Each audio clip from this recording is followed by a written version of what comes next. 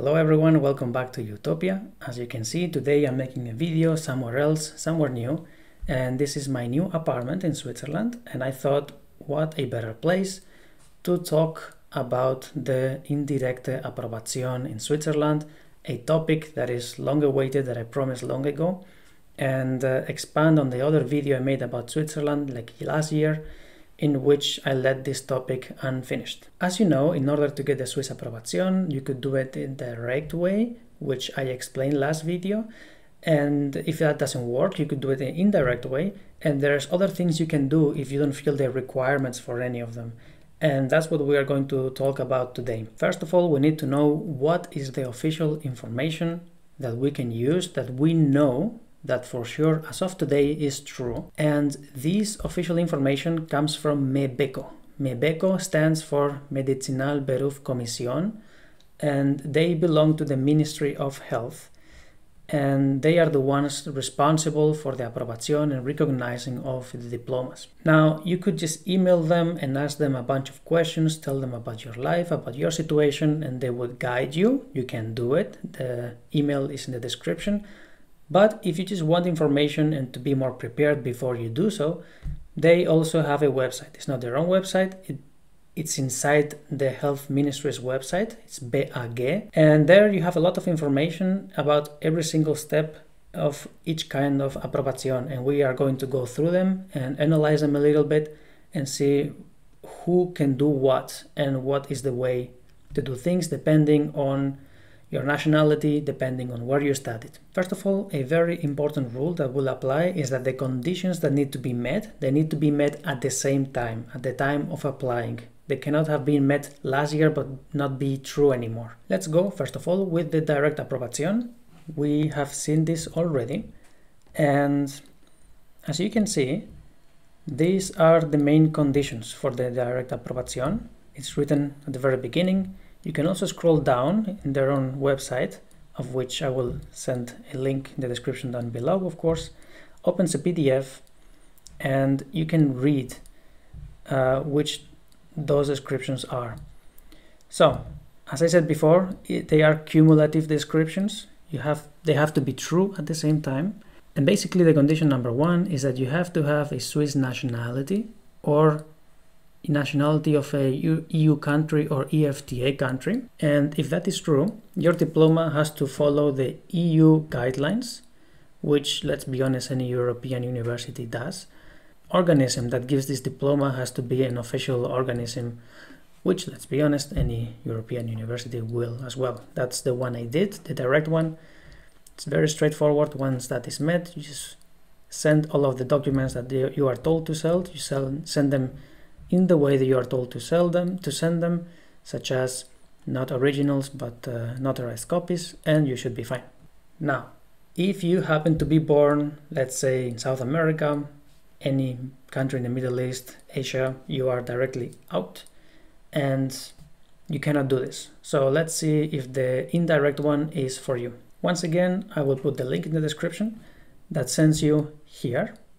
As you can see, it is again BAG website, and at the very beginning we already have the conditions that need to be met. You can also scroll down and you have the formula that you would use to apply to send per post. And again, here are the conditions. And once again, the condition number one is that you need to have the citizenship of either Switzerland or EU EFTA country. By the way, also applies if you are married to someone who does, both for the direct and indirect one. But once again, if you were born outside of the European Union and you are not married to someone who was, then you are out again already. The other two conditions is that the diploma has been recognized in the European Union or EFTA country, and that in that country where it has been recognized, you have worked at least 3 years out of the last 5. So this is a bit weird of a condition. Basically means you have to be European, you studied maybe somewhere else, and you were approved to work inside of the European Union, and you've been living somewhere in the European Union for like 5 years and working, and now you are allowed to come to Switzerland. But once again, most of the people that will probably want to apply weren't born in the European Union anyway. It's probably people born in South America or born in Middle East, Asia, who once again don't have the possibility to get their diploma recognized. So it's sad to say, but if you were born, at least according to Swiss eyes, in the wrong place, then you cannot get recognized. But not all hope is lost. There are some things you can do. So let's see in which cases the indirect approbation makes sense. Let's say you are, for example, European, you studied somewhere else, and you came back to your home country, for example, Germany, and you've been working there for some years, and now you feel like you want to go to Switzerland. Then you do meet all the requirements. Or let's say that you come from India, and you went to Germany in the first place, you've been living in Germany a few years, and now you feel like going to Switzerland. But turns out that because you are Indian, you cannot go to Switzerland. Well, in that case, you could stay in Germany long enough so that you become a German citizen, and only then, because you are a German citizen and you have been working 3 years in a row in Germany, then you could apply for the indirect recognition of your diploma in Switzerland. By the way, the conditions to become a German citizen are basically to live in Germany for at least 8 years and to do an exam. So if, say, you are already in Germany and you feel like going to Switzerland and you've been there for 3-4 years, might as well just finish the specialty, stay a bit longer, become a German citizen, and go to Switzerland. However, I understand that this is not for everyone and it's very annoying. So if you are in 5th or 6th year of your studies and you have been born, I don't know, let's say in Egypt, then it would be too much of a hassle. It would be too annoying to plan to do 10 years or 8 years in Germany and then move to Switzerland. It's already too much of planning. You can do it, it's possible. It's like a backdoor, but I understand that this is not the way you plan your life. But once again, not all hope is lost. For those of you who cannot apply for the direct one and cannot apply for the indirect one and are not willing of going around the world for 10 years until you come back to Switzerland, there is a possibility for you. And this is called the registering of not recognizable diplomas in Switzerland. And it's basically for those, as I said, whose diplomas just cannot be recognized according to the Swiss standards. They cannot be recognized, but what you can do is registering them. Scroll all the way down and you find a PDF that tells you what you should do. And first of all, the conditions, the most important part. What are the conditions? The conditions is, first of all, that you are allowed to work in the country where you were given your diploma, that everything is fine. Second condition for doctors, that your studies took at least 5,500 hours between theory and practice, which is a standard anyway. It's about 6 years of studies. So basically everyone could get their diploma registered in Switzerland. Now don't get me wrong, registering is not the same as recognized. They are not in the same niveau. It's not a lower thing, but it's not the same. And you probably don't care if it's the same or if it's something different. The question is, can I work? And the answer is that it's complicated. It is not up to MEBECO to say whether you're allowed to work in the whole Switzerland. MEBECO allows you to work in the whole Switzerland privately under your own responsibility. But if you want to work publicly for a hospital, it is up to each single individual canton to make the rule that says whether you can or you cannot.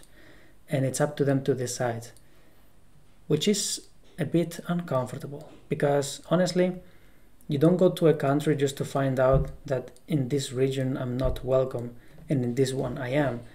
And then you go to the region where you are welcome, but who knows, maybe there's a change of politics and in 10 years you're not welcome anymore. Now, I haven't emailed each single canton asking for information, and so far I haven't received any answer of the ones I have emailed. But anyway, even if all of them did accept you as of today, the question remains of whether you will be accepted or not in the future. But you could at least work here for some time. So do you always stay at a different reality than those who have been recognized? Yes, unless you do the national federal exam of medicine, in which case you get a federal diploma. And this is the last step of the things you can do. And it is possible for all of those whose diplomas aren't recognizable. So you could just register your diploma, start working in Switzerland, and whenever you feel like it, apply for the exam with your experience, with your language. And theoretically, you should be fine, you should pass the exam and then officially become a Swiss doctor with your federal diploma. They have a whole website on how to apply for this exam.